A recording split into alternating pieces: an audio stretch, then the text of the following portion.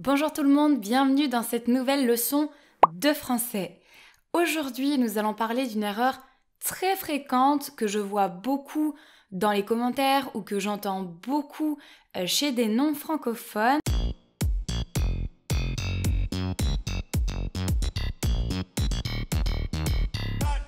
En français, on ne visite pas quelqu'un. Je visite ma meilleure amie ce week-end. Il a visité ses parents pour Noël. Non. En français, on visite un lieu, mais on ne visite pas quelqu'un.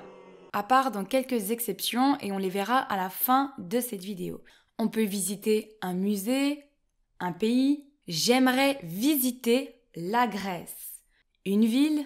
J'ai visité Rome l'année dernière.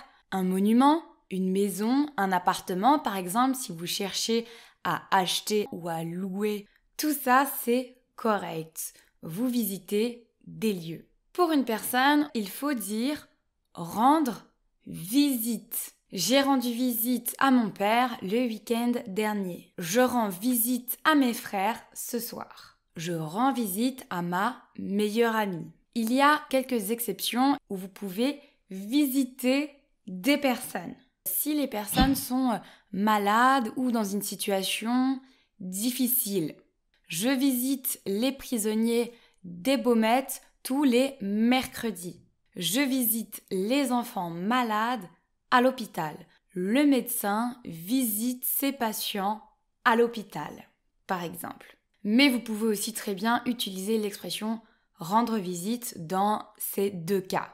La vidéo est terminée pour aujourd'hui. C'était une vidéo courte, mais c'était très important d'appuyer sur la nuance parce que c'est une erreur vraiment très fréquente, même chez les personnes qui parlent très bien le français. On visite un lieu, mais on rend visite à quelqu'un. Si vous êtes nouveau ou nouvelle sur la chaîne, n'oubliez pas de vous abonner et d'activer la cloche pour ne manquer aucune de mes vidéos.